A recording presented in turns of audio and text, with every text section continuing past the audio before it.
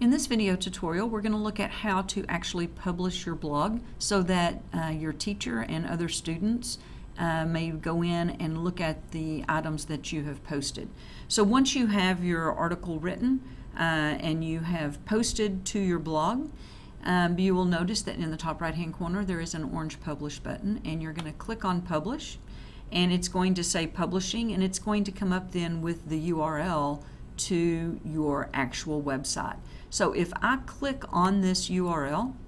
it is now going to take me to the home page of my portfolio, and I see here's where I have added my blog, so I'm going to click on my blog, and now I can look down and now I can see my blog.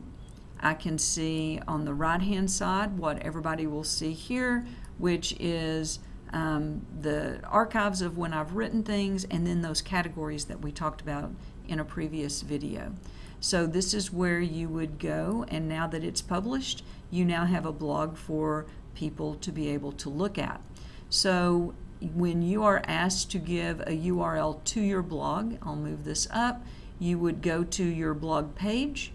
and you would then highlight this and make sure it's going to be your name, CISD portfolio, and then it will say .weebly.com, and then there'll be a /